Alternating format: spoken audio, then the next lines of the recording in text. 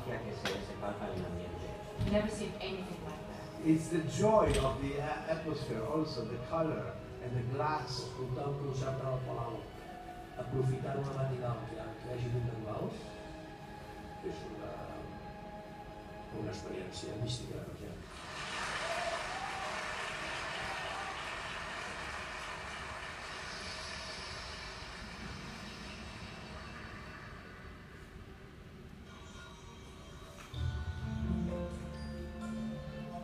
How can a building convey feelings or stir up emotions?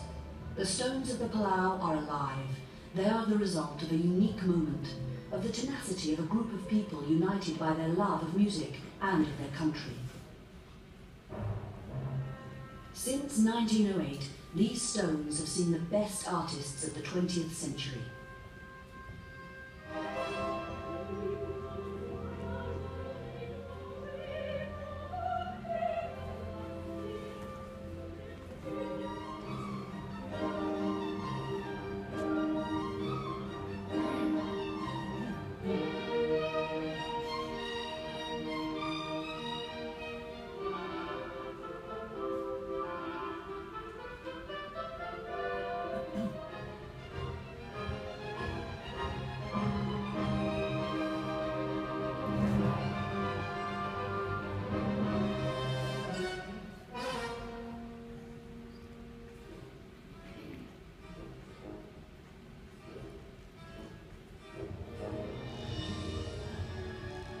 And in the 21st century, the most prestigious orchestras, directors and soloists keep performing on the same stage.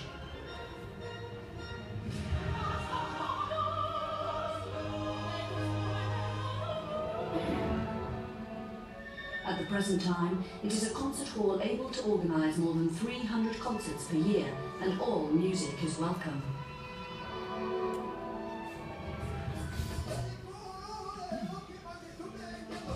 It looks like it's not really every day like this.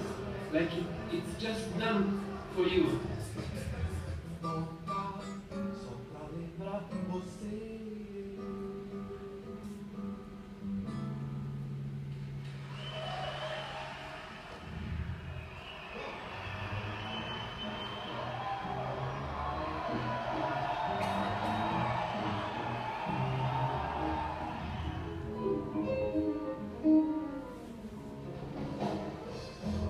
Señores, sabéis que os aprecio, que os admiro a todos como músicos y como compañeros que sois y que espero que vosotros lo siempre.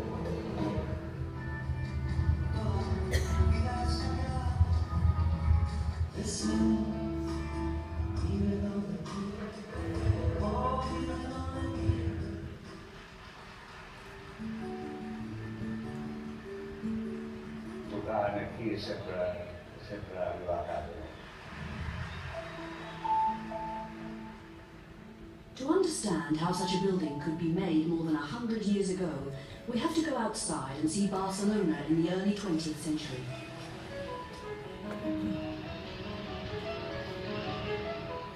It was a melting pot where the most vanguard artists were living.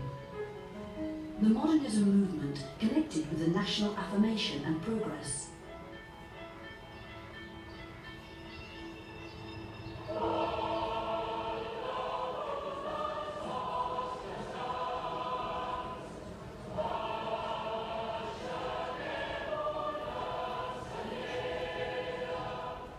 In this context, in 1891, the Orfeo Català was born. It was an institution that gave a new dimension to popular choirs. Its founders, Amadeo Vilas and Lluís Millet, soon made it possible for the Orfeo to become the promoter of important cultural projects involving music. It quickly became a mass phenomenon. It was fed by music lovers from different social origins and trained them as singers able to go beyond popular songs and perform polyphonic and symphonic compositions. The choir organised music festivals. It did musical research and created a musical magazine.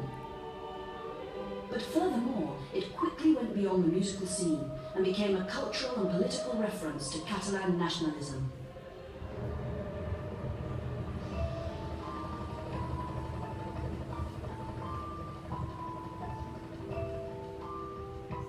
The Orfeo Català grew up as did Barcelona. The new Eixample cohabited with the narrow streets of the Gothic quarter. In this densely inhabited area, the Orfeo bought a estate next to a church.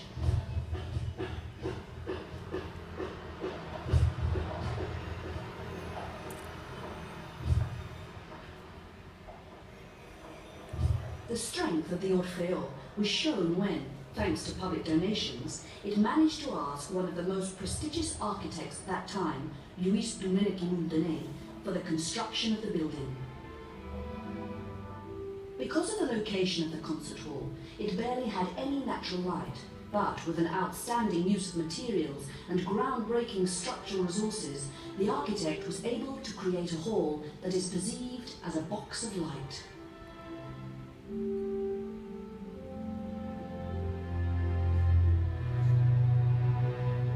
The glowworm is the sun, which sheds light on a hall with overwhelming fantasy, but at the same time is simple and harmonious. El que és absolutament únic és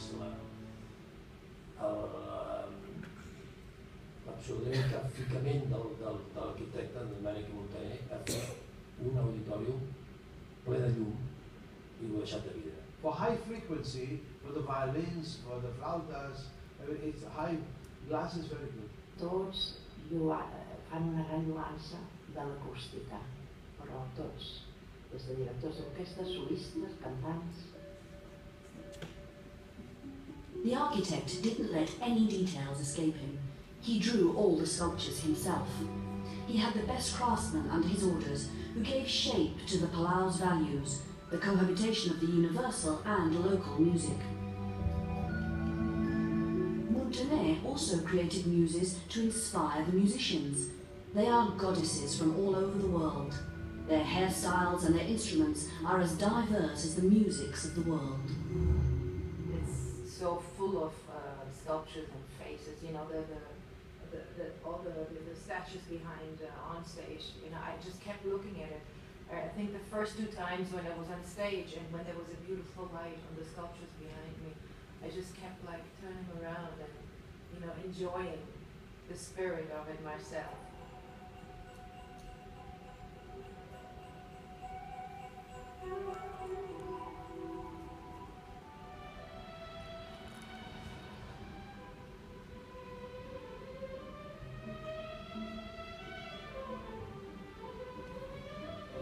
Outside, as if they were on the prow of a ship, the people look to the future under their leader, St. George, Catalonia's patron saint. Local and universal musicians escort them.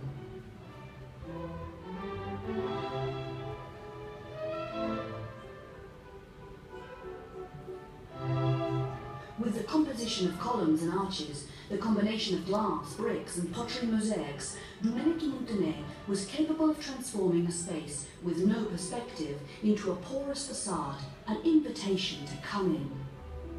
El talent d'en Domenici Muntaner per controlar les aplicades és únic.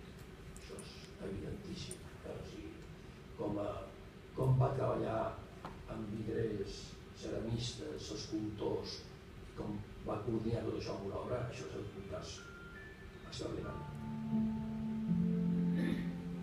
Indoors, following the modernist passion for nature, we can see a combination of columns with flower motifs, stained glass, bricks and mosaics, which create a fantastic atmosphere, a garden with no night.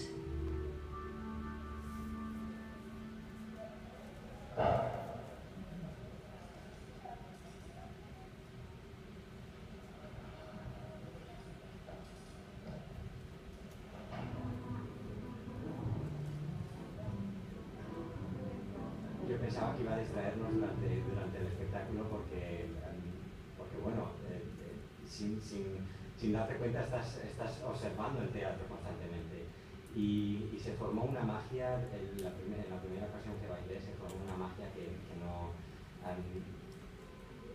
llegamos a formar parte y era como si fuera una caja de música y fuéramos parte de los bailarines de esa caja de música tan maravillosa.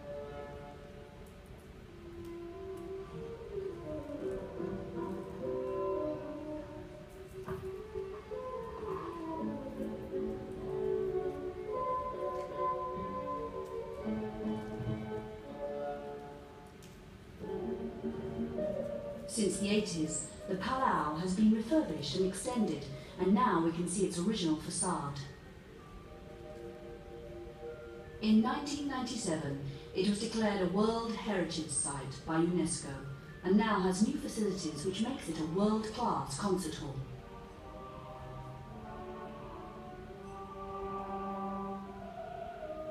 Furthermore, the Cor de Cambra del Palau, created in 1990, has become one of the lead choirs in the country and all over the world.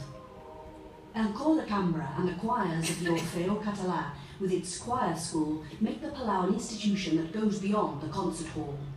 The Palau has always been a private property that, thanks to the help of public administrations, faces the future as a vanguard and cosmopolitan space devoted to culture and social events.